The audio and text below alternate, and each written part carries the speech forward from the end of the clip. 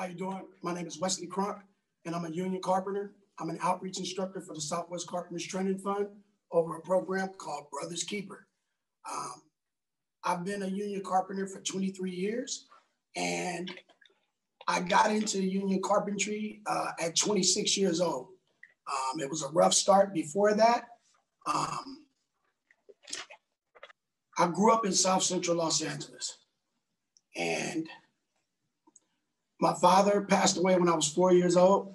My mother passed away when I was 14 years old and made some bad decisions. And by the time I was 17, I had made a mistake and I was paying for it in prison. I was released at 21, and obviously I hadn't, learned my lesson yet. And in 4 months, I was back in prison. At that point, I knew that I didn't want to go down that road anymore, but I had to finish that term. I was released at 26 years old with motivation on wanting to do something, but not really knowing what I would be eligible to do. I found a pre-apprenticeship that taught me about construction. My instructor, after evaluating me, figured that I would make a great carpenter. Once I got into the Carpenters Union in 1999, my first project was a residential project. After that, I stumbled across a project and it was concrete formwork. And I absolutely fell in love with it. And I've been doing concrete formwork for the last 23 years.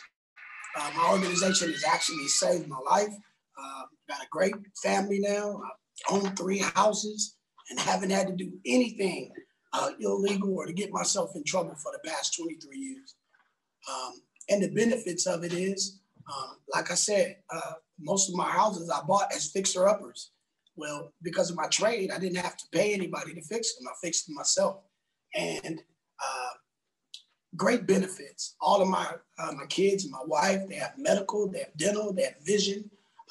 We have an annuity where they give you a certain amount of money every hour that you work. And when you retire, they'll give you that lump sum, but that's not even the pension. The pension is $200 for every year that you work. 30 years, no matter how old you started, you're completely out of the trade and you're getting paid that money 100%. So that's one of the reasons we come to events like this. We want to get the youngsters young, right? When they can give 30 years and still have a lot of life left and have a pension coming in already. It's a great trade. As a carpenter, our apprenticeship is also linked to the city college, so they're still getting college credits. So it's an absolute best thing. And I kind of want to wrap it up with a small story to say the difference that I'm not ever going to downgrade college, because I think that higher learning is great for everything. But I do want to tell you guys a personal story. My wife is from Belize, and they came here when she was 3. She has an older brother that was 6, and I'm 2 years older than my wife. So me and him are about the same age. At about 13 years old, he had made the decision that he wanted to be a doctor.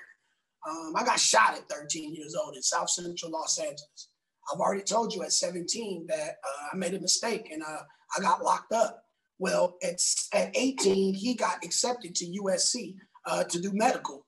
When I got out at 21, he was graduating USC, and I went back to prison. In those 4 to 5 years, he had finished that and was going off to be a regular doctor. At 26, I found the Carpenters Union. Today, I want to say I'm very proud of my doctor brother-in-law, but he does have a large debt. Like the 3 houses I own, he's buying his one and he's paying on it. And I would never advocate for anybody to get shot at 13 or to go to prison at 17. But what I do want to let people know is there are different alternatives to getting careers, and they're not bad at all. And if being in one of the trades is something that you might be interested in, I wish everybody the best of luck at it, because I'm enjoying my life now.